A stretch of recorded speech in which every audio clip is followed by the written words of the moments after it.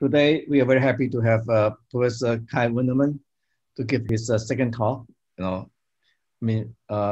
second of his many talks, I think. And and he will tell us something very interesting about the how the impact, right? The impact process kind of determine the evolutionary history of the moon, and even the structure. Yes, Kai, please. Yeah, welcome to the seminar. It's a great pleasure to be here again and tell you some more stories about how impact, so this is basically the title, how impact processes in the formation of the early, or the role of impact processes in the early evolution of, I put here Earth-Moon system, because I don't really think you can look at these things really separate. The moon is basically what we look at because it provides the best record. But I think in many respects, we are interested in this because it directly also affects or matters for the evolution of Earth. That's why I thought it makes more sense here to put the Earth-Moon system. And indeed, at the beginning, I will talk a little bit more about actually Earth than Moon, but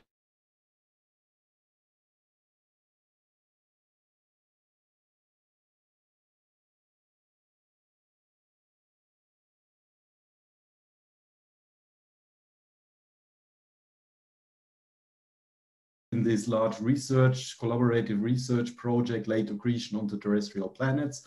And I will name them when it comes to the different parts. That's Lukas Manske, Nicole Güldemeister, Tom Kolompa, and I think last time I mentioned already my close collaboration with Menghao Chu at the Macau University, and I will also point you to the work which is mostly based on him. So let's start. The story is maybe a bit of a repetition at the beginning as some sort of an introduction, if you will, so that we are all on the same page. Basically, the accretion starts before the Earth, the moon was basically formed. So that's just a sort of nice illustration what has been going on. So there was a proto-Earth that was heavily bombarded, and what was the exact state of the Earth before the moon was formed is more or less unclear. We would assume it was a rather hot world, but what it was exactly like is rather unclear. And then this major impact event, or you could also say there were probably more of such events before, but this is maybe the last one of the really giant impact events that occurred or the Earth was suffering from, and this is thought to be the one that formed the moon. I tend to call this the mother of all impact events, but it's certainly only one example of this, because it's just maybe the only one we have a record of, and that's basically the moon itself. And this is maybe the starting point of this story. So when this event happened, we can be rather certain that what was after, right after, there was the moon. And this moon was extremely hot and was maybe entirely molten. Also a little bit of a question, but there was certainly, it was covered by a thick magma ocean. And the Earth, well, this is now the question, what was the state of the Earth after this impact event? The Earth before was differentiated, was a planet with a core and a mantle and a crust. Maybe there was even a primordial atmosphere there around. Whether that was lost in this event, these are all questions. I think you heard quite a bit of this, but that's debated, and there's different views on it, what has actually been going on. What then happened was a continuous bombardment. So we had loads of impact that happened on Earth and Moon, and this is what I was talking about in the beginning. On Earth, we have very little record of this bombardment. On Moon, we have some. It's also a question I will try to answer, at least in part today, to what extent we have a complete or incomplete record of this. But the moon may allow us to estimate how intense this bombardment was. So how much material was actually delivered after the moon formation to the Earth-Moon system. And this is important because it is thought that this bombardment actually significantly contributed to how Earth evolved from a planet hostile to life to a habitable world as we know it today. Well, that's a really big question, and I'm afraid I won't answer this, yeah, but I just put this here to remind you maybe a little bit once again of the motivation why we're doing this. You know, why do we study the moon? I mean, it's exciting, it's nice to look at, but in fact, I believe the traces of the bombardment that we can discover on the moon tell us basically the story of our own world and why we're here and why the Earth is as it is like. But that's a long story, and there's loads to do to fully understand this, but the roots of all of this, to my understanding, maybe go back to the formation of the moon, maybe part in it, but then certainly what was happening after. So questions I will address here and maybe get somewhat closer to answer them here today are what was the thermal state of the Earth after the moon formation? So the formation and extent of a global or not global magma ocean. Well, that's very important because it tells us something about how much of the impact record we can actually expect on Earth. Then the other story, or the probably key question here I want to answer, and I raised this point here already, is how much material was delivered during this, what is called the late accretion. So late accretion, late means after the moon formation. Officially, this is actually meant to be the impact that was going on after core formation of the planets. Well, that's not goes exactly in line with the moon formation, but we consider, or you could also define this late accretion, the starting point of late accretion with the moon formation event. Okay, and then at the end, I want to say a little bit also about how the subsequent bombardment then further affected the thermal evolution of the moon. Did it cool faster or slower, or what was the actual effect on the thermal evolution of the moon? Okay, let's start with the first question. And of course, that has to start with some sort of moon forming event, because you would consider, did the moon forming event actually cause the complete melting of the Earth as well? That's a very controversial story, and it depends a lot on what you assume the Earth was like at the time the moon forming event actually occurred.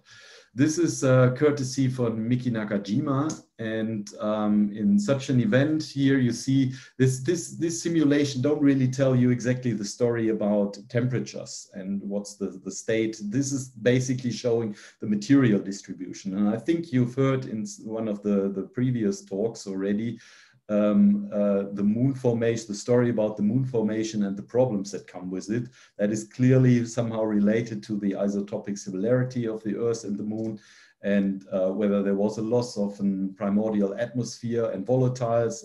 But these are stories I don't really want to touch here. I want to focus on, in the first bit, what was the state of the Earth after it, and did we have a global magma ocean, and how do impact actually contributed to the existence of the magma ocean, how long it lasts, and whether there was maybe even a secondary magma ocean by this heavy bombardment. Okay, we do this in a very similar way as you've seen here in these models. These are so-called SPH models. SPH stands for smooth particle hydrodynamics. That's a very, very efficient and very smart way to run these simulations. This is based on grid-free, it's a grid-free method. So you basically have particles and make these particles collide with one another. That's a very efficient way to look at how material is distributed after an impact. But it's a somewhat less, at least this is my opinion, a somewhat less accurate method to estimate temperatures, or basically estimate shock pressures.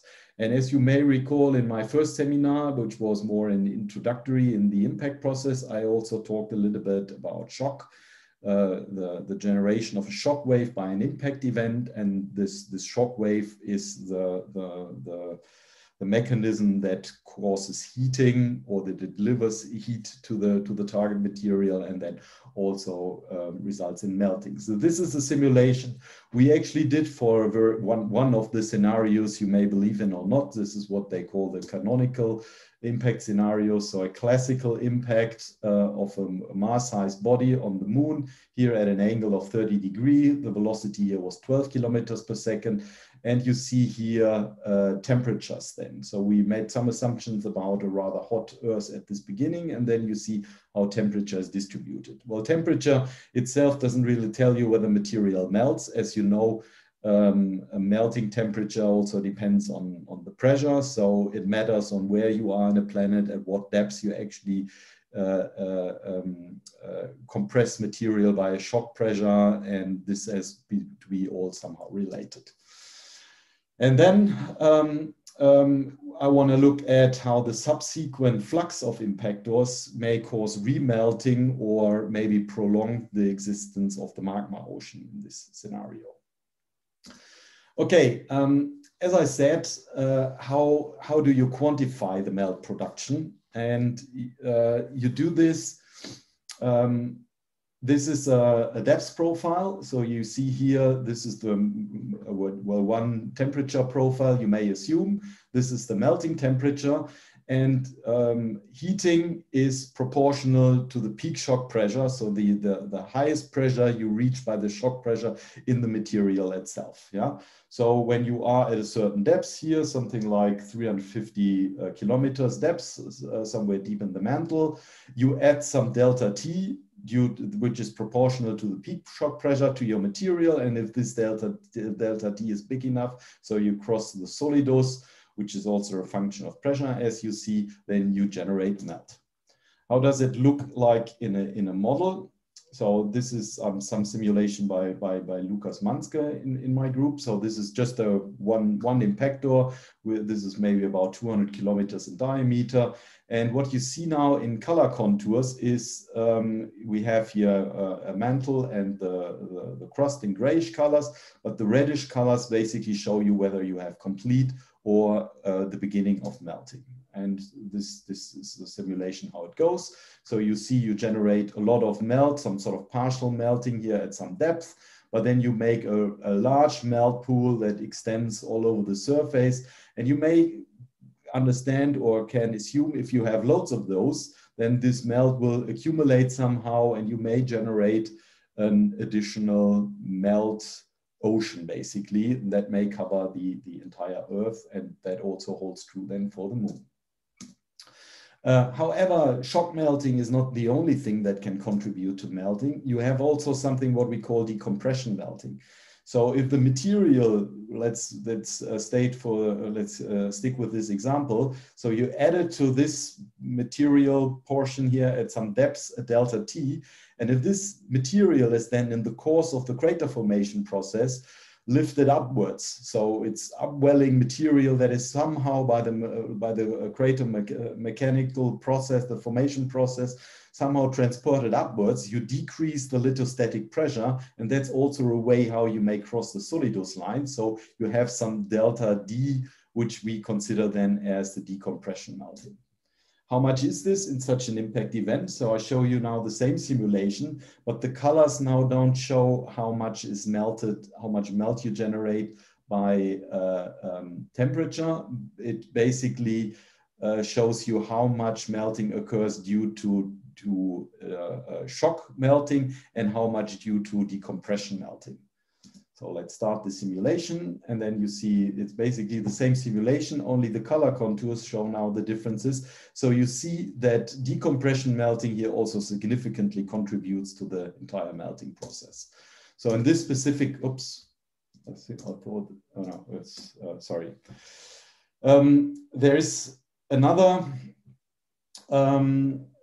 process that we are currently working on that is not included in here, that is also plastic work. If you deform material, you add a lot of heat by plastic work, which is not so trivial to quantify, in particular not in the way how we do it, but we've recently made some good progress in this, and that's something that could be actually added to all of this. Yeah, so maybe we can look at it now as a lower estimate. So in effect, in the end, we may even generate a little bit more melt if we also consider plastic work. To balance these two processes, I've also put this here one next to each other. So you see here on the right-hand side, the outcome of the previous simulation, and on the left-hand side for the melting due to shock pressure. And what is also interesting to see is if you now reverse the simulation, so I'm just running it now backwards, you can also see in what part of the target you generate melting due to what of the processes. So this is the same simulations, just the side, but going backwards now. And then you end up with this figure showing you that this is now the origin of the material, basically. So the initial setup, so you see the projectile, the impactor is completely molten due to shock. But you have here a large, what we call the isobaric zone, a large zone where we also generate a lot of melt due to shock. But we have surrounding this here also a significant contribution from decompression melting. So these are the things that we have to consider if we want to quantify the melt production. Now back to the moon forming event. So this is from Nicole Güldemeister simulations. We varied the impact angle. In this case, we kept the initial velocity constant. Key is, what I don't show in here is indeed what you assume as the initial temperature state of the Earth at this stage, which is something you can play with because we don't exactly know. So these are similar simulations as you've seen before. Here I only record the peak shock pressure, so that doesn't really tell you a lot, but I'm just showing this as a nice animation, how the process are kind of looking like. But the outcome is what we're mostly interested in a figure like this. So this shows the amount of melting after these 3 impact events. This is not the really final state, but the state where the vast majority of the melt is generated. You have to consider these simulations are computationally very expensive. So it takes several weeks to run one of these simulations, in fact. But we see that even in a relatively shallow angle, we get here more or less complete magma ocean. So we have melting all the way around the globe. And with steeper impact angles, we increase melting. It's something you can quantify. In fact, we have now some more points in this diagram showing now the impact angle versus the melt volume normalized by the volume of the projectile. So the sort of, for the moon scenario, a mass-sized body. And then you see with increase of impact angle, you increase more melt. These lines here show that 20% of the mantle is molten. We always assume that the melt is evenly distributed more or less in the end. So to a depth of 20% of the mantle, we achieve here complete melting in a scenario of 45-degree impact angle. The green line up here would be complete melting of the Earth mantle from the moon forming event. And you don't even achieve this if you assume a head-on collision. So this is a vertical impact 90-degree. You don't even get there for this scenario. Note, this is based on assumptions for the temperature profile and also the velocity. So here I didn't show any variations of velocity. It is kept at 12 kilometers per second. Recently, the so-called high angular momentum simulations or models related to the so-called Synestria model, it is assumed that the impact velocity may be even higher. That, of course, allows a further extent of melting, but comes with other problems that are difficult to explain. These scenarios certainly have the problem that they don't explain the moon formation with respect to the material share, you know.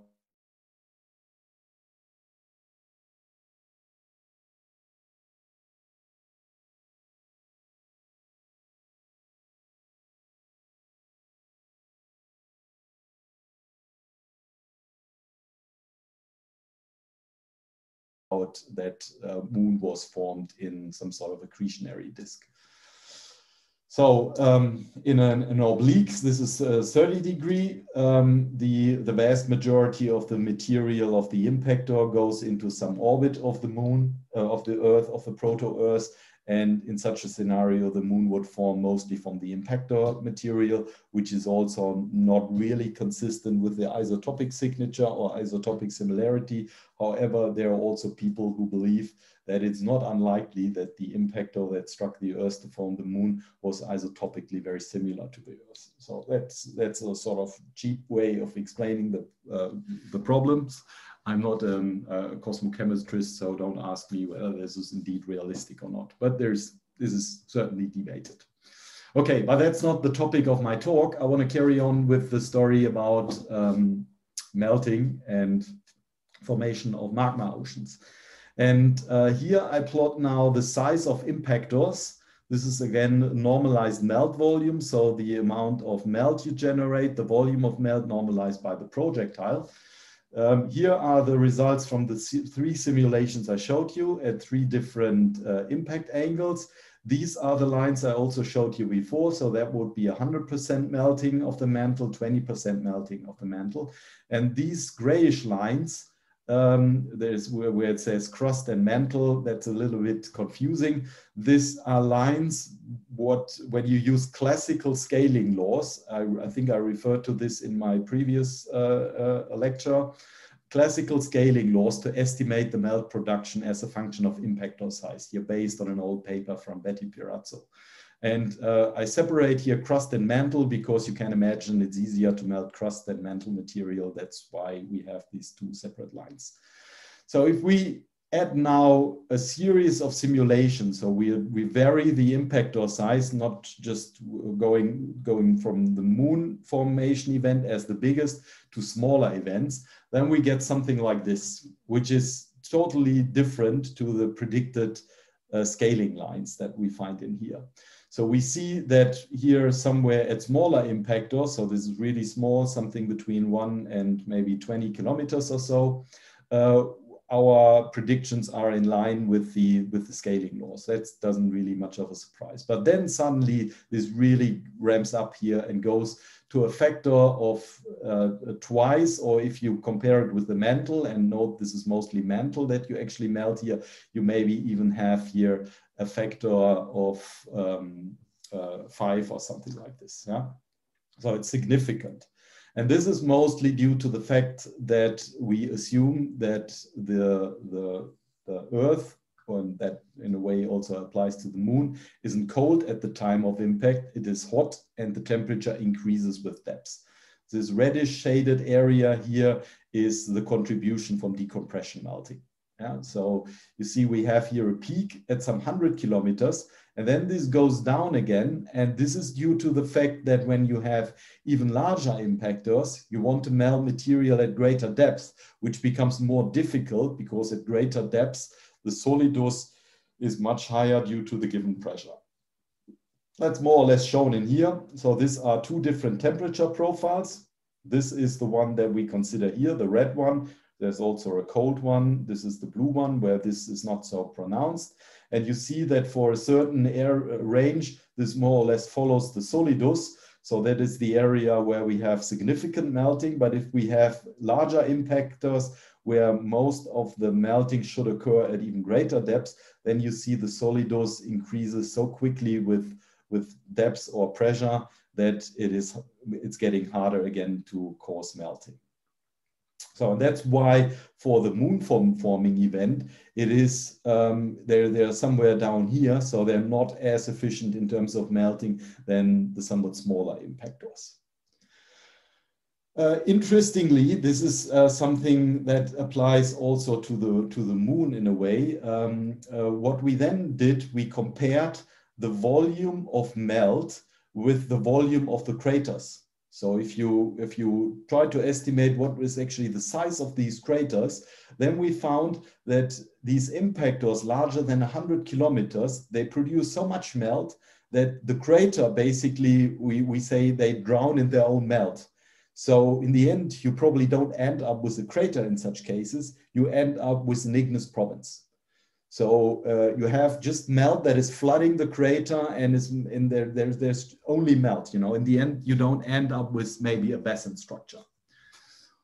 It's kind of hard to say whether this is true right or wrong, because you know, that goes in line with the formation of magma oceans. So that kind of confirms that maybe at an early stage we won't keep record of these impacts, because there's basically nothing there, and you produce only this melt which may contribute to remnants of the magma ocean, and you produce this sort of big melt pools or partial magma oceans or something like this.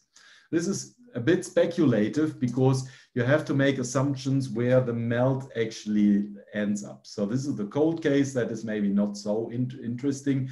For the hot case, the vast majority or a large part of the melt you produce at some depth. And usually geodynamicists assume that this melt tends to be buoyant, so it wouldn't last long that all this melt is going up to the surface and then forms a big melt pool at the end. But that's not part of the simulation that we can produce. They usually show the final state where the material ends up when the sort of major dynamic motions have ceased. And there we have significant melting to great depths, but it is likely that this will be upwelling and then form this sort of a melt pool at the surface. Here I stated this again, so the formation of igneous provinces and no basin structures is maybe likely.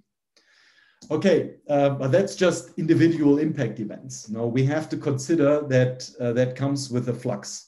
So there are loads of those impacts. In particular, right after the moon formation event, there were several very big impact events. It's speculative whether we have record of those. And it's a question then, did they then maybe prolonged the existence of a magma ocean, or maybe were capable to form a secondary magma ocean? So we now show you some results of the cumulative outcome if we make assumptions about the impact flux. So this is typical flux models, time versus the number of impacts here.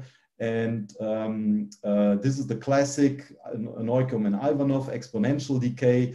We didn't consider here the sawtooth model, which is a little bit out of date now. I think there are several modifications of this.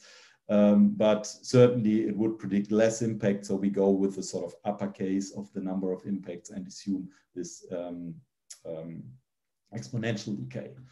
Then we see, as I've shown at the beginning, the moon forming event may cause a global magma ocean, and we get 20, 30%, maybe 40% melting of the mantle for sort of a classic canonical scenario, depending a little bit on the impact angle. And now if we accumulate, given the flux model, the outcome of melt by the subsequent bombardment, then we see this. So in different time periods, we split it up here into 100 million year boxes. You see, assuming different temperature profiles, but I think realistic is here basically the hot one, that the addition of melt by these, although it appears to be huge, is in the end rather negligible. Yeah, so it's just a little bit above 1%. So these impact events on Earth may have caused a longer lasting existence of a magma ocean, but didn't really contribute to it and were certainly incapable to form a secondary magma ocean. For the moon, that also holds true. However, bear in mind, the moon is smaller, so the temperature gradient with depth is less steep as on Earth. So that allows the melt production to be a little bit more efficient on the moon than it is on Earth. Okay, so we're there that we have a global magma ocean. It's not completely molten, the Earth. And for the moon, we also have a more or less global magma ocean at this stage. So now the second question I want to address is how much material was then delivered? And, you know, if there was a magma ocean, and the impacts in a magma ocean don't really produce any record, can we still sort of reconstruct the impact from the impact record, and thus how much material was delivered?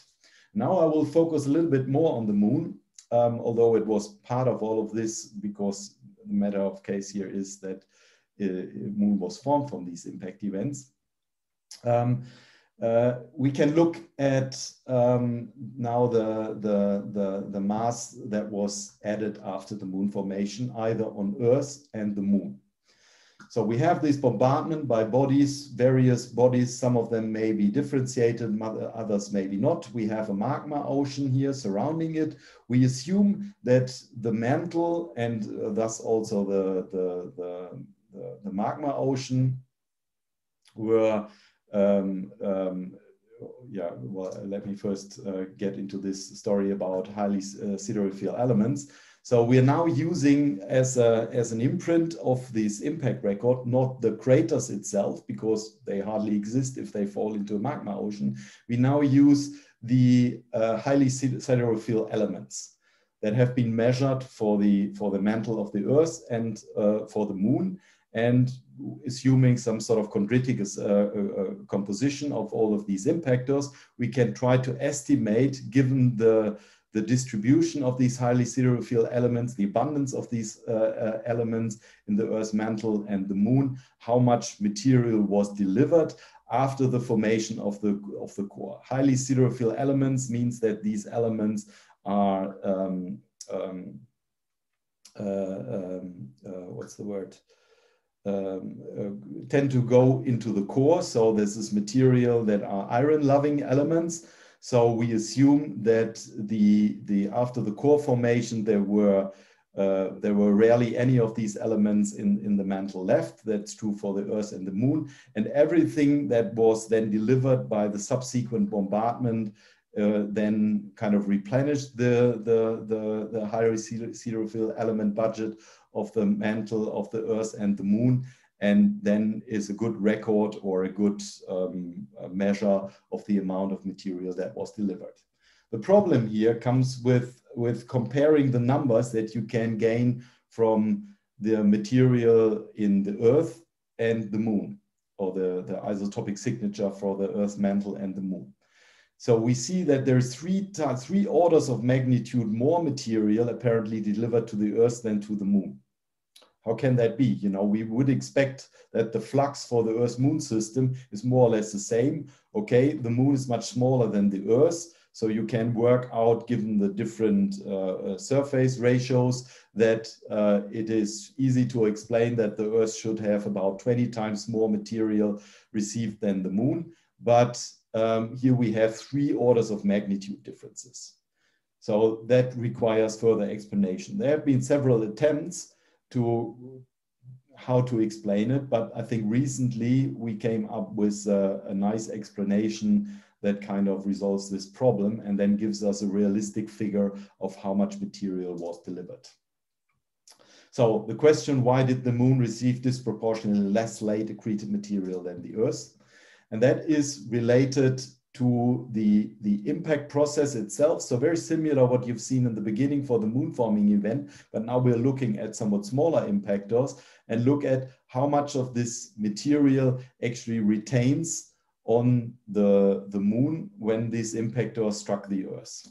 So this is such an event. So you see here the formation of this impact event that goes very quickly. I show that at the beginning, but in this scenario, you have a 30-degree angle, 15 kilometers per second, 600 kilometer size impactor. You see that basically all of the impactor material is quickly going here out of the frame. So that basically means that in such a scenario, hardly any of the impactor material is retained on the moon. So such an impact event wouldn't be very efficient in adding material to the moon. That maybe look different when you look at the same scenario on Earth. Here are a few snapshots of this. So you see here this in a little bit more detail. This is the impactor, and the vast majority of this material is kind of sheared off and then leaves the gravity field here of the moon and is then not added to the budget of the moon. So in this case, we have here differentiated bodies. So the inner core will carry, we would expect to deliver a lot of highly siderophile elements, and thus something that we would see in the abundance record of these elements when we sample the moon. So that clearly has to do something with the impact velocity, the impact angle, and in fact also the impactor size. and also the escape velocity of the moon. So here is a figure for this given scenario here of how much of the impactor material. So this is the impactor, this body in here, and the colors show the velocities of the material upon impact. And then you see that the vast majority of the impactor material has a high velocity, so it basically escapes. You can carry out systematic studies, and this was first done here together with Menghao Chu. He actually noted this, that in previous assumptions about the delivery ratio, people did not consider that impact angle, velocity, and so on, and particular size of the impactor actually matters. They always assume that there is retention ratio, so the fraction of material of the impactor that retains on a planet, they put that more in general, is about 60% or so. That was taken as an average. Yeah? So that is based on simple lab experiments and where all these parameters are not well considered. This is just one of the plots for a given velocity. Actually, there are loads of those plots with different velocities. But you know, if you vary too many parameters, it's hard to plot that all into one diagram. So let's take this just as an example. And you see here the impactor diameter relative to the moon's diameter. So just a size ratio of the impactors. And this is the impactor retention factor. So the ratio of how much material retains on the moon. And then let's look first here at these guys. These are almost vertical impacts. You remember, similar to the moon forming event I showed you at the beginning for a vertical impact where all of the impactor material retained on early Earth. This also holds true for smaller impactors impacting on the moon. We almost have here a retention of 80%, so almost 1. So all of the material, independent of the size of the impactor, remains on the moon in such a case. But then, interestingly, if you vary the impact angle, you see that the retention ratio changes. So that would be going down here maybe. Yeah, so with different angles, you get less material retained, which is maybe obvious. But you also see that the size ratio also matters. So the bigger the impactor, the less material retains. Yeah, so smaller impactors are more efficient in their retention, bigger impactors are less efficient in their retention.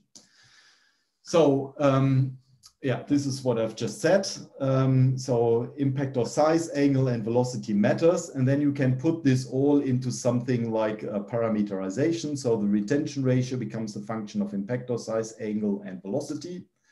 And then you can combine this again with the flux model. Forget about the sawtooth model. Again, we assume the exponential decay. So these two things you can combine.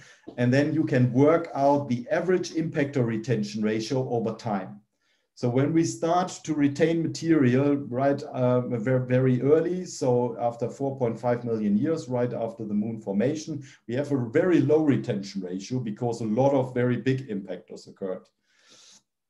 If we start to work out the average retention ratio for younger periods of the bombardment, it goes up, but it doesn't go above 3.5.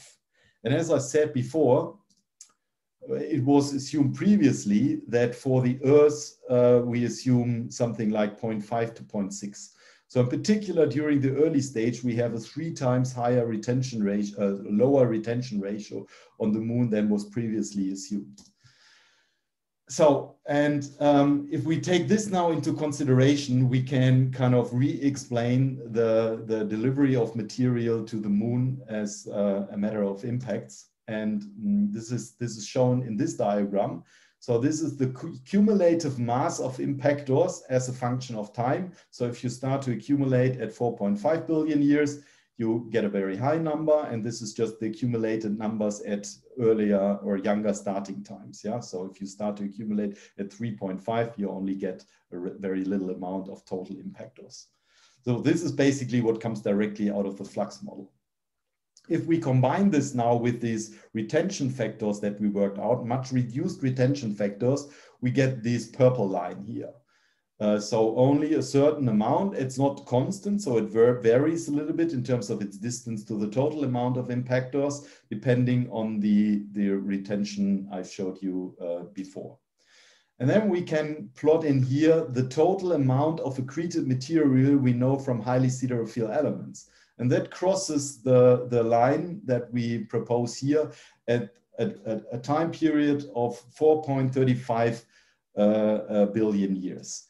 And this is what we assume roughly the time when the magma ocean on the Earth may be solidified. So the crystallization of the lunar magma ocean we put at about 150 to 200 million years after the formation of the moon, and that would be then in line with the assumed or the observed abundance of highly siderophile elements, or the amount of material that was accreted based on the abundance of highly siderophile elements.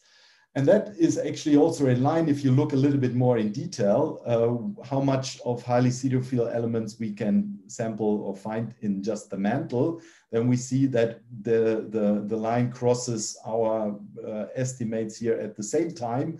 And this also holds true if we just look at the lunar crust. So that seems to be, this study seems to be a very good measure or indication of, first of all, the total amount of material that was delivered, and second, when the lunar magma ocean was completely solidified. So we are able to derive from the abundance of these elements in combination with these impact models, how much material was delivered to the moon. And this is then something we can also then easily estimate how much was hitting the Earth.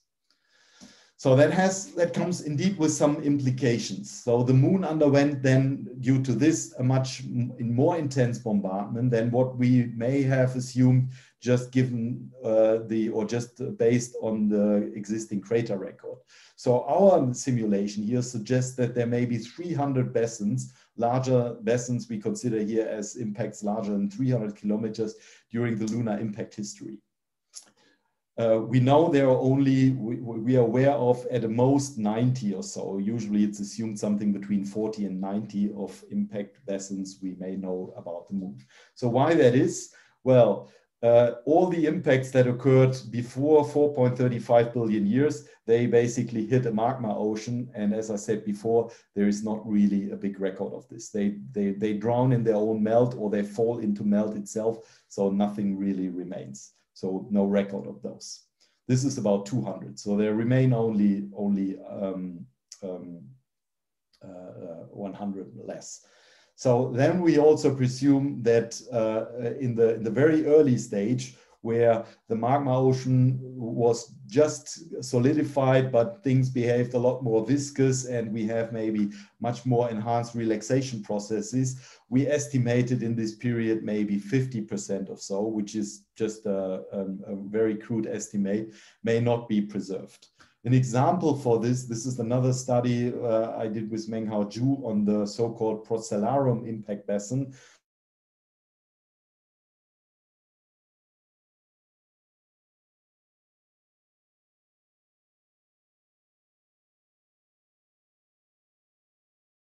Event, which is called the Procellarum impact. It's not agreed on, but in this paper we made an estimate of this, whether that is in line with some of the observation. I can show you here the simulation of this large impact event, the Procellarum impact basin. Well, that may be one of those you can consider that happened in this period, and they are obviously not showing clear typical characteristics of large impact basins. And that's why I put it here as an example of one of those that were not fully preserved, or where their interpretation is a bit shaky.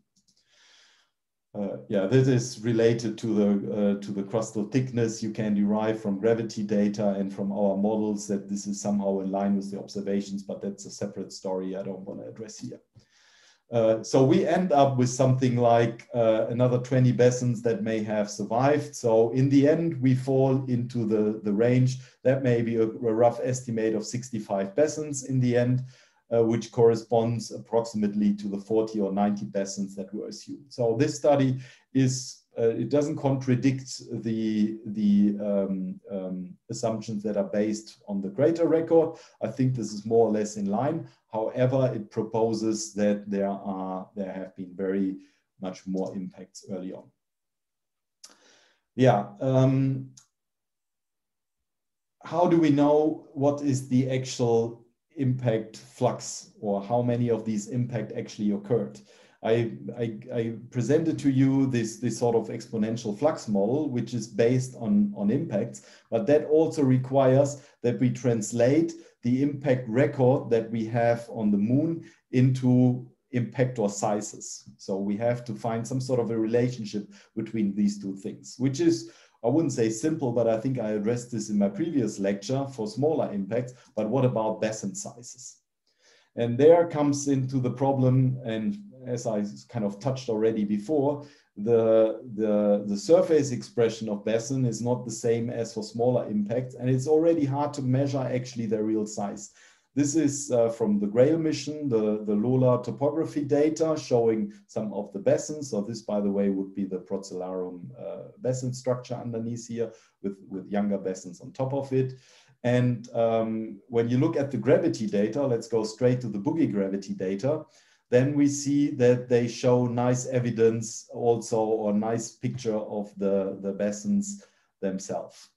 So we see a nice gravity signature, which may be a better measure of the size of an impact than the actual surface expression. In some of the cases, there isn't really anything we can read from the surface. The only thing that remains are, in fact, the gravity data in here.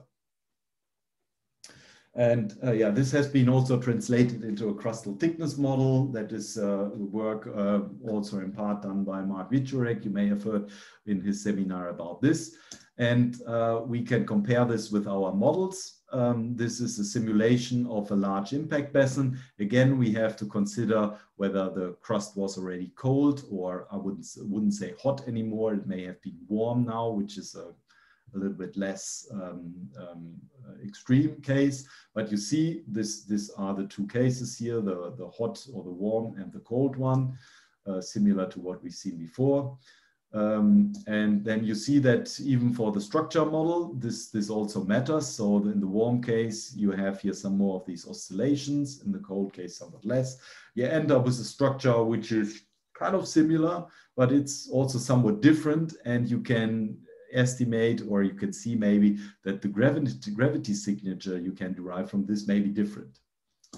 So what we did then was we run Brazilian of models, varied the impactor size, the temperature profile. We also varied the crustal thickness models and so on. So we produced a large database and then worked out, this is sort of this blue brownish model. The brown color or yellow color here shows the crust. The blue is mantle material. This is the sort of final structure, subsurface structure of one of our models.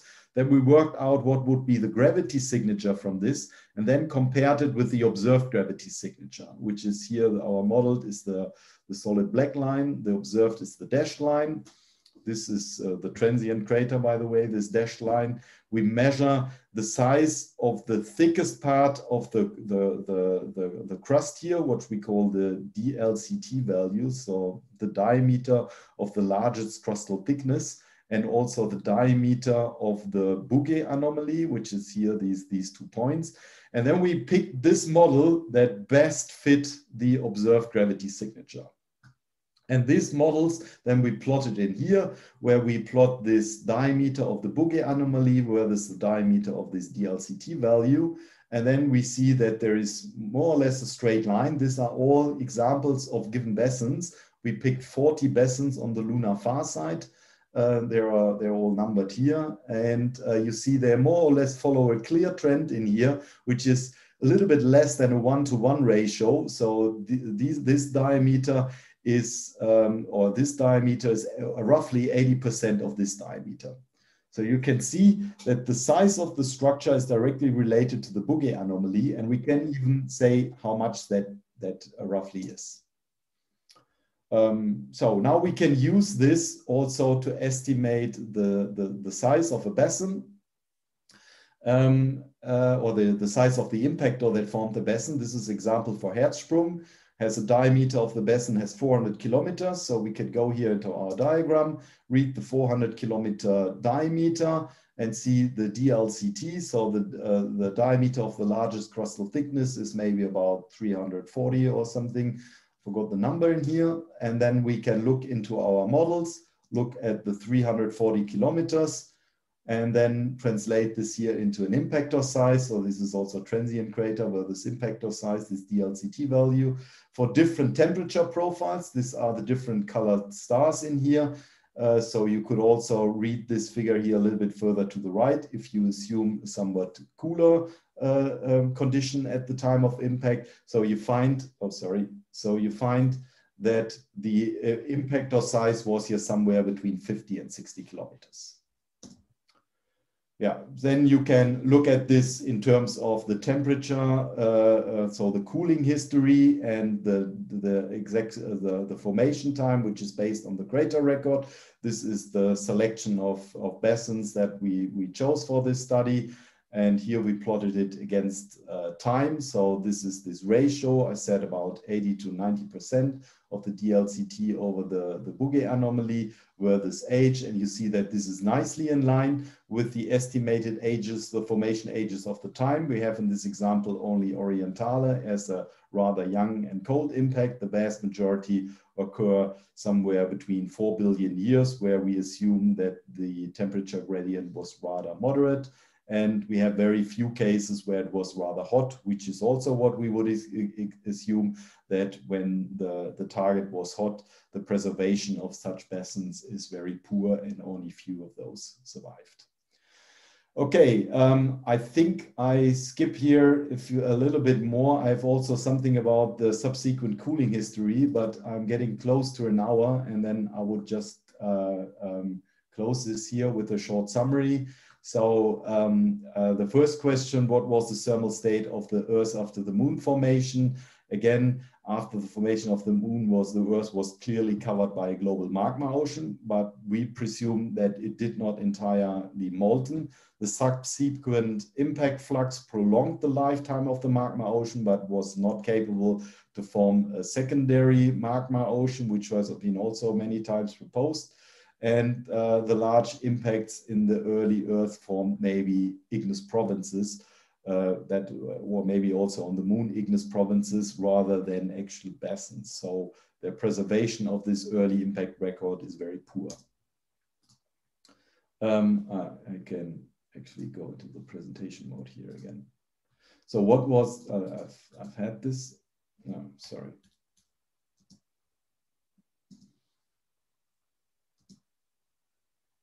Yeah, here I was. So how much material was delivered during late accretion? So it was a less efficient impactor retention on the moon than previously assumed.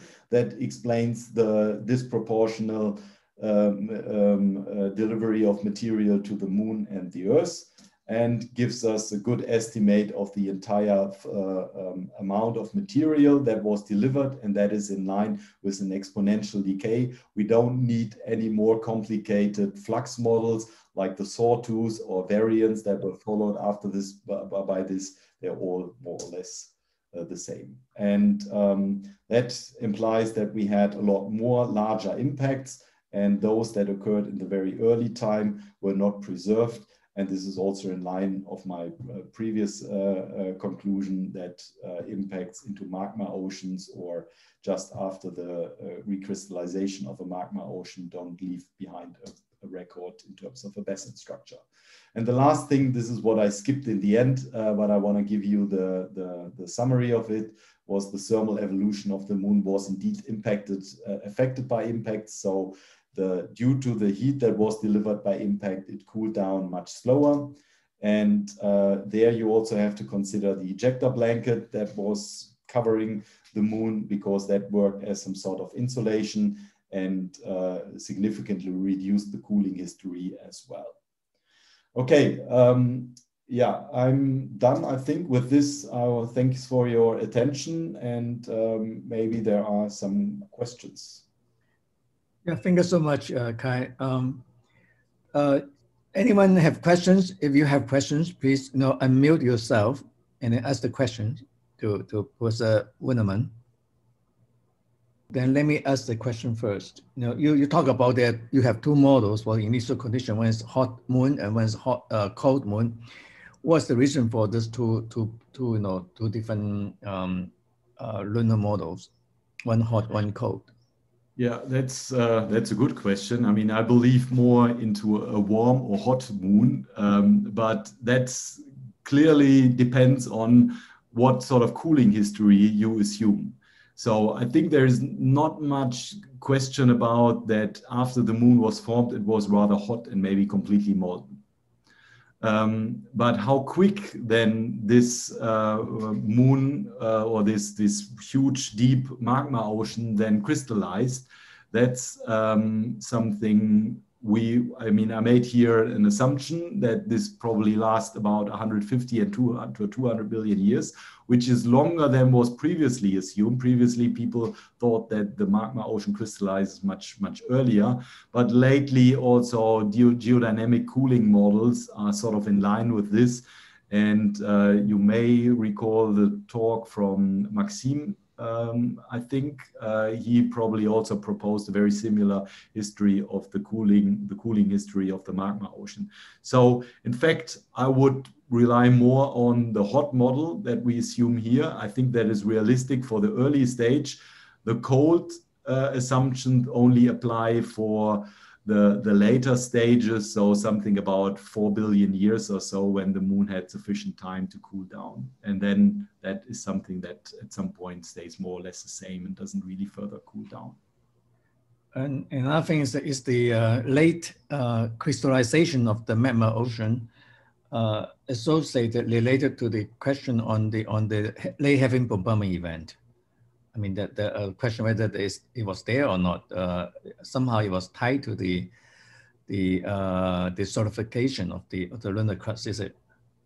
Yeah, I mean, that was kind of made this assumption. However, I have to say that, the existence of a late heavy bombardment is based on two things. I mean, it's on one side, that a number of large impact basins were dated in a sort of rather short period. But that's maybe just the sampling bias. That's what at least I believe in. But then this late heavy bombardment flux models, where you have this short increase, have been also used to explain all sorts of other things like remelting of parts of the crust and so on and so forth. But as I've shown in here, there is no need actually to come up with this more complex models. If you just assume a simple exponential decay, I don't see where we have any problems to explain all the observations that we have.